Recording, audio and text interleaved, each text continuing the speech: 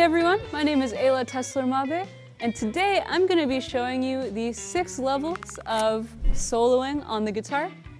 And of course, this is just my opinion. I just wanted to share my approach with you to hopefully give you some ideas around how to take things to the next level. And learning how to play the guitar, and especially solo and improvise on the guitar, is a lifelong journey. So a lot of guitar-driven music comes from blues music, and I wanted to center this lesson sort of around blues. And the reason for that is because if you can get through a 12-bar blues chord progression and really understand how to add a lot of color and nice tasty stuff to your playing in this context, you can definitely apply it to a lot of other contexts as well. And so the first thing I wanted to show you is how to find the safe notes to get through a chord progression, because that's the first step. And so level 1 of soloing on the electric guitar comes down to the pentatonic scale.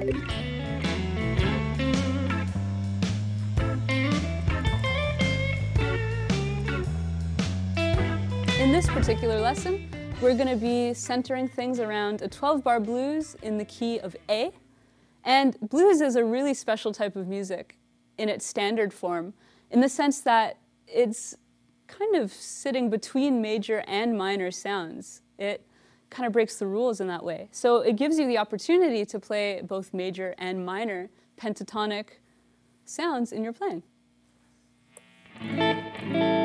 Essentially, the clue that this is the case is the fact that this whole chord progression is over dominant chords. And because of that, we can use the minor pentatonic shape starting from the root note. We're in A. Here's A at the 5th fret. Let's build our minor pentatonic scale from this note. 5, 8, 5, 7, 5, 7, 5, 7, 5, 8, 5, 8. And so that's the most basic form of the minor pentatonic scale. And if you play that scale anywhere else on the neck, because there are many different positions you can play it in, you're still just playing the same notes, essentially. Now the next step is realizing that if you take that shape, you move it down 3 frets, you're going to be playing major pentatonic, and literally the exact same scale shape. In this case, we're playing 2, 5, 2, 4, 2, 4, 2, 4, 2, 5, 2, 5. And so, if I'm playing over a backing track, any of the notes from that minor pentatonic scale are going to give me that bluesy minor pentatonic sound. All of those notes are safe.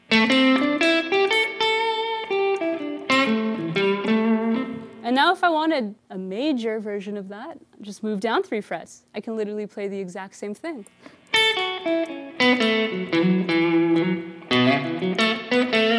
I can go back and forth between them.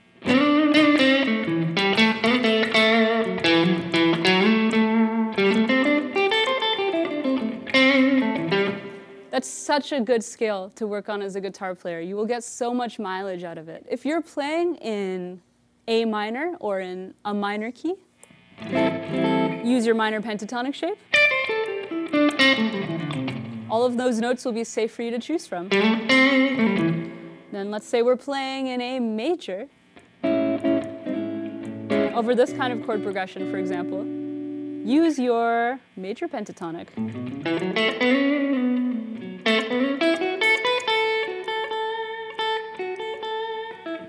And then, if we're playing a blues in A, and it's, over dominant chords, these sorts of bluesy chords, you have the opportunity to use major and minor. All right, so now that we have our foundation set, let's move on to level 2, which is building a lick vocabulary.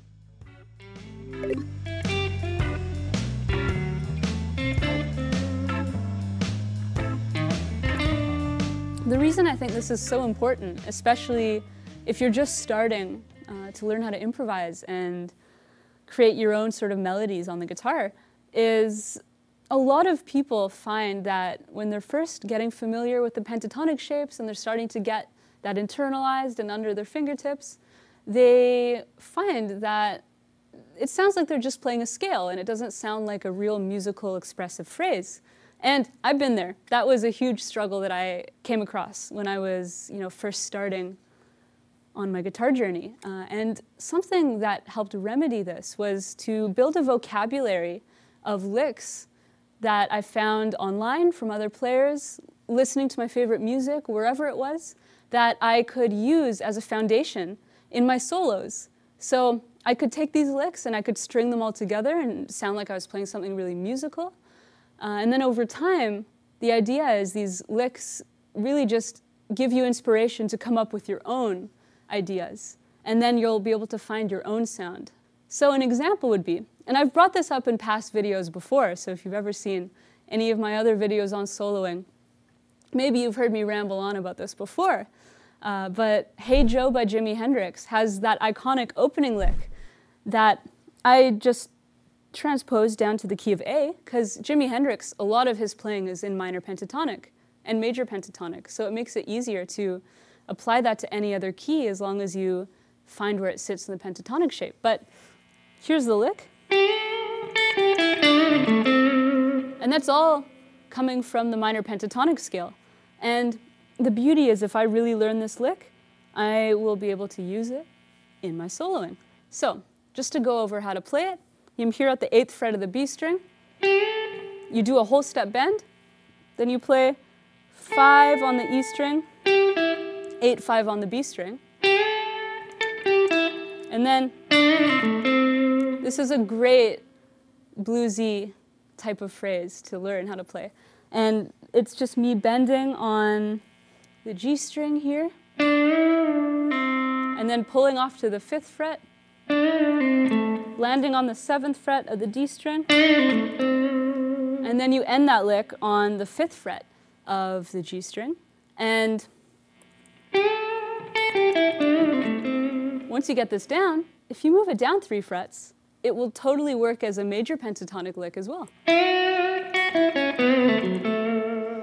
And it's not always the case that you can take any lick from minor and move it to major and vice versa, but it's very often that you can, especially if it's just sitting in the pentatonic shape. And so anytime you learn a lick, try it out and see if it works. If you learn it in major, try it in minor. If you learned it in minor, try it in major. All right, so you don't have to only take licks from the pentatonic scale. Sometimes finding a lick that's sort of centered generally in that scale but falls outside of it totally works too. And that can be a great way to start adding sophisticated sounds into your playing without necessarily knowing what you're doing. Because the first step is just making the music, and then the understanding can come later if you want it to. But an example of this would be, in the song Black Magic Woman, Santana's version of course, the Fleetwood Mac Peter Green original, it ends with this really wonderful lick.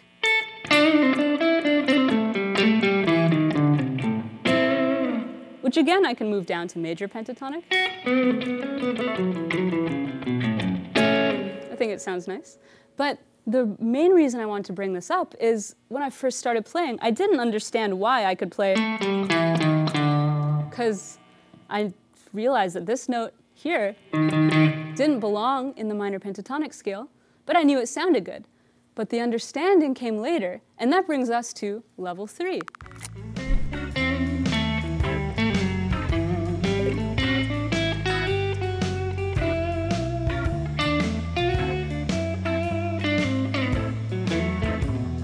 So level 3 is learning what kind of notes you can add to the pentatonic shape to add more color to your playing. And so, to give you an example, that note that I just played in that Black Magic Woman lick is actually a note coming from the blues scale. And it just so happens that anytime you play minor pentatonic, you can use that note. And essentially, what happens is the pentatonic scale becomes this. That was the blue note. There it is again. And of course, that extension still works. And if you move this down 3 frets, it actually ends up working in that major pentatonic zone as well, though it is coming from a different place, and maybe that's another topic for another video. But long story short, you can add that note to the shape in major or minor, but But in the case of minor, it turns into the blues scale. And we've been talking a lot about blues, so it kind of makes sense that, you know, the blues scale would work in this context. And it can turn your scale into something like this. So it gives you another note to target when you're improvising. Now another example is a mode called Dorian. And that might sound scary because everyone is told to fear modes. The thing is, you don't have to fear them at all, because all you have to do to turn minor pentatonic, a nice friendly scale we all love, into a mode is just add 2 notes. So instead of playing this, we can play like that. There's the Dorian note we're adding, the 2nd. And then this note, the 6th. And I'm just referring to the intervals or the colors of those notes. If you don't know what that means, I'm sure I'll do a video on that in the future. It's worth looking into. But yeah, what happens is minor pentatonic becomes Dorian if you add those 2 notes. And then continue up the scale. And now, even without fully playing Dorian, if you just target one of those notes we added, something like this, which is a nice pentatonic lick, can become something like this. And so I kind of played around with the same notes there, but I added that color, and suddenly it sounded so much more sophisticated. So imagine you're playing a blues.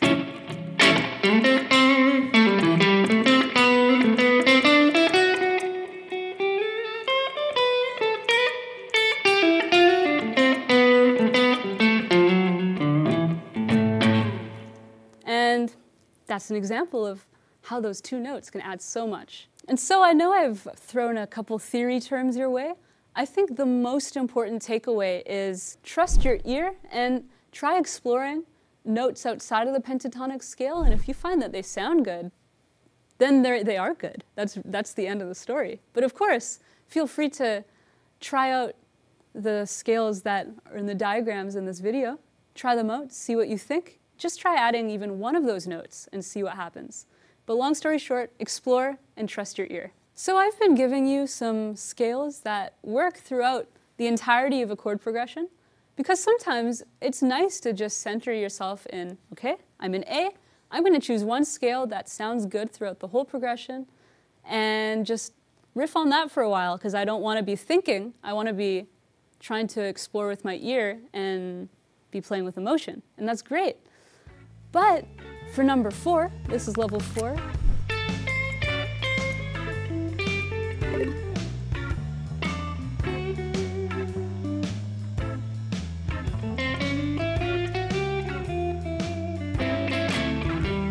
Number 4 is following the changes, because in a 12-bar blues, you start with your 1 chord, A dominant in this case, and you're on this chord for a while. And then you go to the 4 chord, which is D7, and then back to A7. Then we go to our 5 chord, E7, then back to D7, and then back to A7, and then end with E7. And that's a really typical 12-bar blues form that you'll definitely encounter. Like I said, choosing one scale to work over all of those chords. I am going to show you how you can find the arpeggios of our 4 chord and 5 chord. So then you can end up with something like this. Just pentatonic.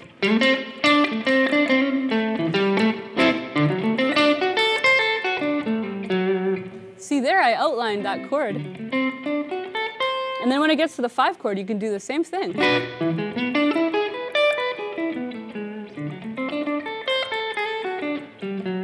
So then, you're going to be able to start hearing those changes go by without them even being there, because you're outlining all of the chord tones in your playing. Chord tones meaning the tones belonging to the chord that you're playing over. And so, there's this really handy dominant 7 arpeggio shape I'm going to show you that you can apply to any dominant chord, but it'll work especially well for this blues situation we're in here. And so, here we are, playing over D7, our 4 chord. Here's the arpeggio shape. 5th fret A string, 4, 7 on the D string, and then 5, 7 on the G string, 7th fret B string, and then 5, 8 on the high E string. I played it wrong there. Hold on. There we go. I stepped a little outside of the arpeggio, and did you notice that that note actually sounded fine? There's an example of a happy little accident. This shape, if you want to play over our E7 chord, E7 is 2 frets above D7, so it would be logical to conclude that we can take that dominant 7 arpeggio, shift it up 2 frets. And again, I added that other note to show that it works any key you're in, over any chord in that arpeggio shape. It works to add that extra special accident note. Very cool, right? All right, level 5.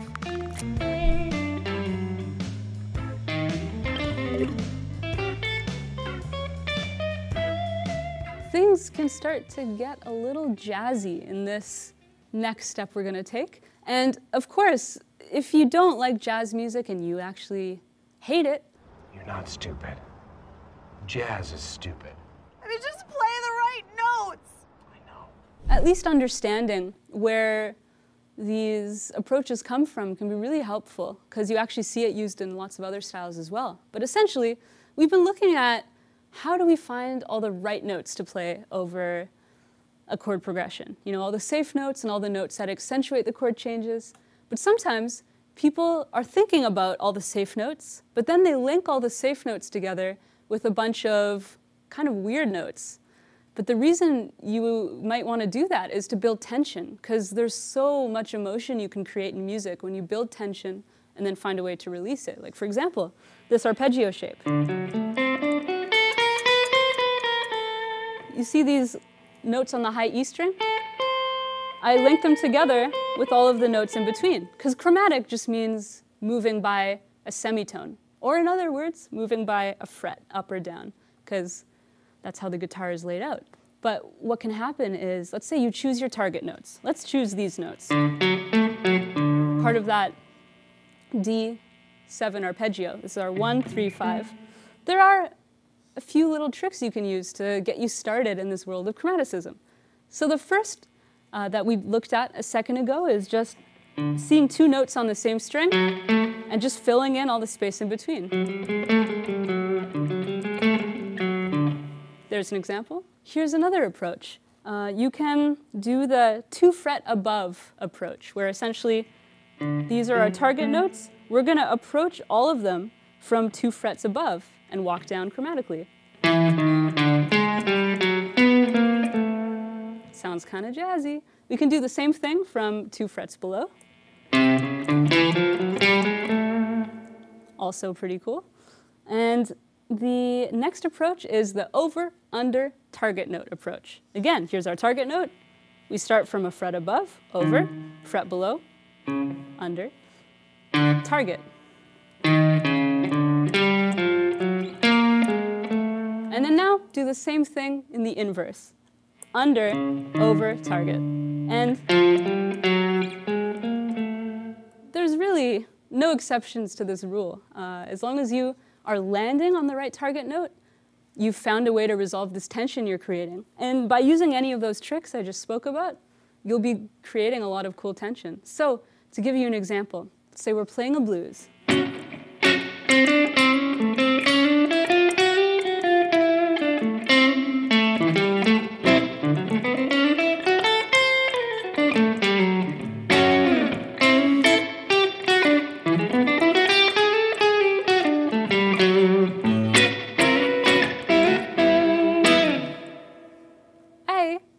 Some of that. So that's something to try out, and I hope you have fun exploring that. Okay, so we've arrived at level 6.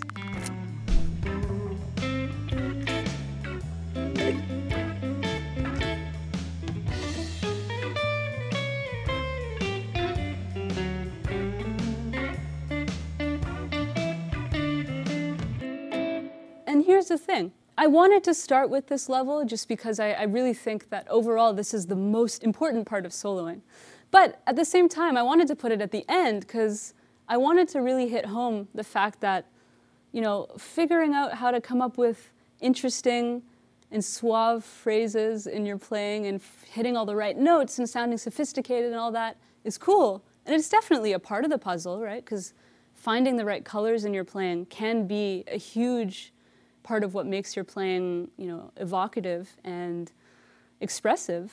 Ultimately, that's only a fraction of the puzzle when you consider how important it is to play with finesse and feeling and soul. And I don't think it's a coincidence at all that most of the greatest players of all time had one thing in common, really, and that was the amount of finesse and feeling in their playing. And I don't think it's a coincidence either that it's really common to encounter players who've been playing for a long time, who are really seasoned, who leave a lot of space in their playing. It's almost like the more wise and experienced someone becomes, the more they appreciate space. And as Claude Debussy and later Miles Davis said, music is the space between the notes. And that's what can separate, a guitar player from a musician. And what I mean by that is, when you're a guitar player, you can be technically incredible and you know how to fly up and down the neck and do crazy stuff. But a musician is someone who's expressing music through their instrument, right? It's almost like it's expressing the human experience on another level, where it feels like someone's almost speaking through their instrument. And it's really interesting. Sometimes people will do little tricks like hold their breath while they're playing, and then when they run out of breath, the phrase stops. Because that helps you sometimes turn your guitar playing into something a little bit closer to storytelling, the way a person would when they're speaking with their voice. I also wanted to talk about a few techniques that really help in making the guitar as expressive as possible, such as bending, sliding, and vibrato. Again, if you've seen my videos in the past, I've definitely talked about this a lot. The difference between a phrase like this and can sometimes be the difference between, a solo that's good and really cool and a solo that's beautiful and soulful. Again, it's up to you to decide how you want to approach soloing. I'm not saying this is really the objective end of your guitar playing journey or that I've discovered any secrets here, but I'm just pointing out the fact that, making the guitar expressive can be a really wonderful thing. And that's definitely something that a lot of my favorite players have had in common. So again, trying to think about if you're playing a note or a phrase, can you add a slide between some of the notes? Can you add a bend? And can you work on your vibrato? Because that can be a huge part of developing your own individual sound and fingerprint on the instrument, because everyone has a different vibrato. And it's so cool to discover how you express yourself on the instrument. And again, all of these techniques are a huge part of that. So that was Ayla's personal approach to soloing in 6 levels. And even if you disagreed with everything I said, I hope that this showed you, some examples of where your playing could go. Or you hated everything that I said so much, it solidified your own ideas contrary to what I said. And I think that's the best part of having any discussion. So I hope that this gave you some ideas around where to go next in your guitar playing. And leave a comment down below of what tip has helped you the most for soloing. And please have a wonderful day.